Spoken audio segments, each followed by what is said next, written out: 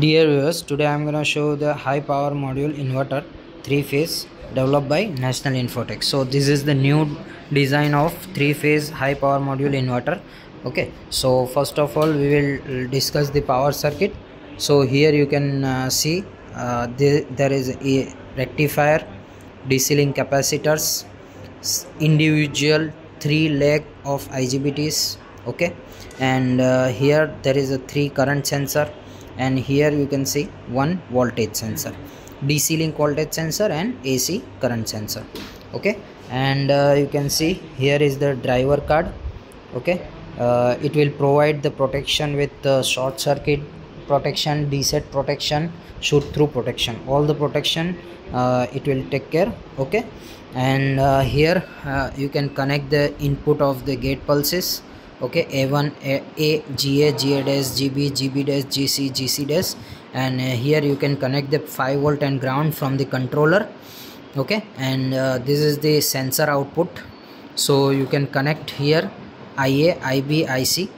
Okay, so you can get the I current, so you can connect this output to the controller, and this is the DC sensor, VDC is here, and this is the temperature sensor output, and this is the driver status. If any fault occurs, this LED will be indication. Okay, and if everything is healthy, this LED will be on. Okay, and this is the reset button. If any fault occurs, this LED will be on. Then you can just turn off this power supply and everything.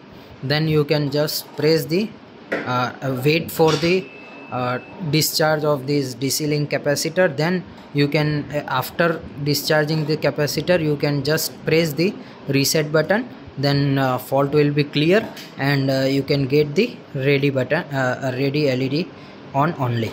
Okay, so this is the main panel. Okay, and here is the calibration.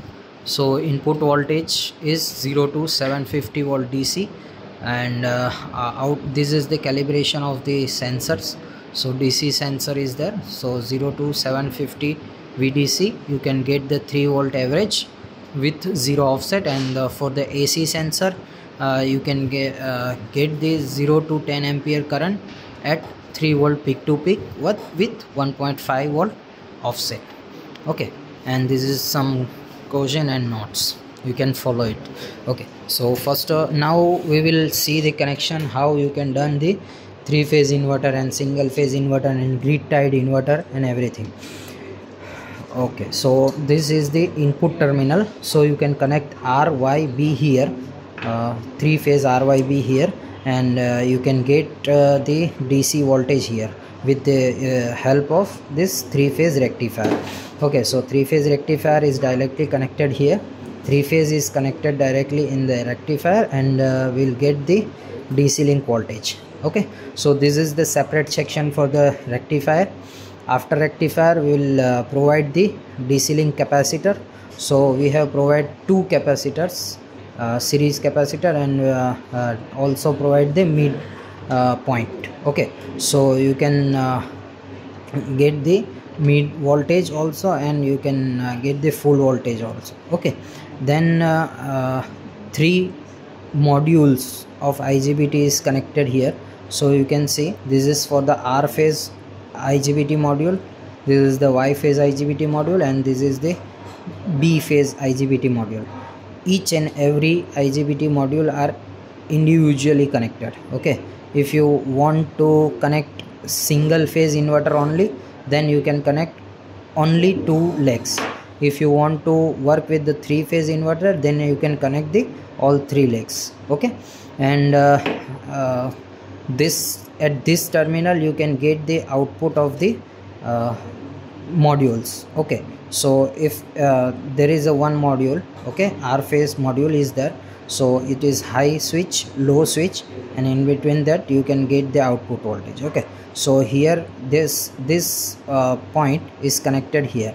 Okay, and for B phase this point B dash is connected here, and for C phase this midpoint is connected here.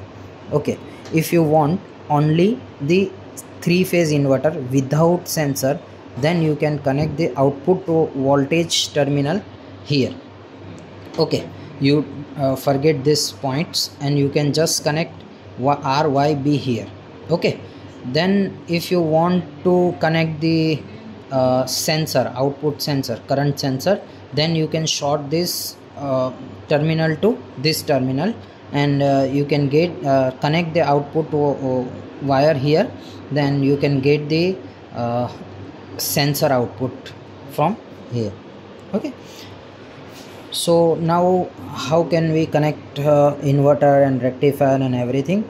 Okay, if you want to supply this inverter to the low power, means 48 volt with the SMPS, then you can directly connect the SMPS output here. Okay, positive here and negative here. Then you can short this positive DC link rail, then negative DC link rail. Okay, then you can get the output here. Okay, if you want to connect the sensors of IA, IB and IC, then you can short this point to this point, this point to this point, and this point to this point, then you can connect the output here. Okay, so there is a two function. First with SMPS without sensor and with sensor, you can get it. Okay, and second is if you want to sense input DC link voltage, then you can short this point to this point, this point to this point, then you your DC link voltage sensor is connected. Okay, so you can get the DC link voltage output here. Okay, if you don't want the DC link voltage sensor output, then you don't connect the short links from here to here, here to here. Okay, you just connect this three short links, and you can get the output from here. If you want to connect the AC current sensor, then you can short this link here with short links, and you can connect the output here, then you can get the output voltage. Now another thing is, if you want high power ratings inverter, okay, so you can you want the high power, high voltage DC link voltage, so you can connect the rectifier here. So first you can connect the 3-phase supply here, so you can get the DC link voltage from the rectifier. So you can connect the rectifier to the DC link capacitor. So here you can connect the short links to connect the capacitor, DC link capacitor.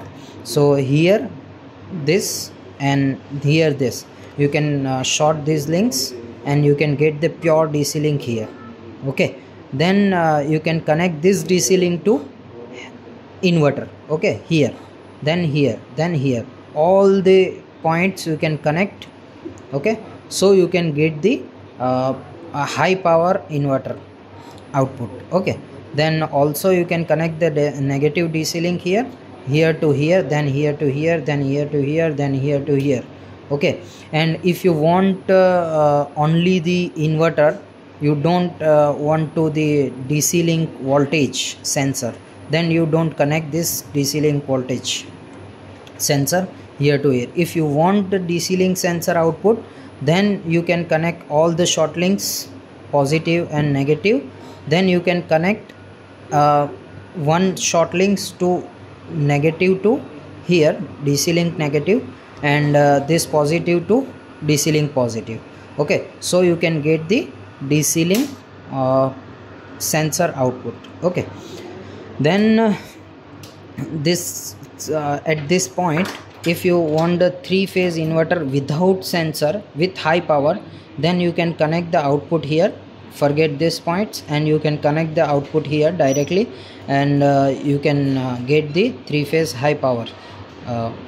And if you want AC sensor output with current sensor, then you can short these links 1 2 3, then you can connect the output terminals here, then you can get the 3-phase high power with current sensor, and if you have connected this, then you can get the voltage sensor output here.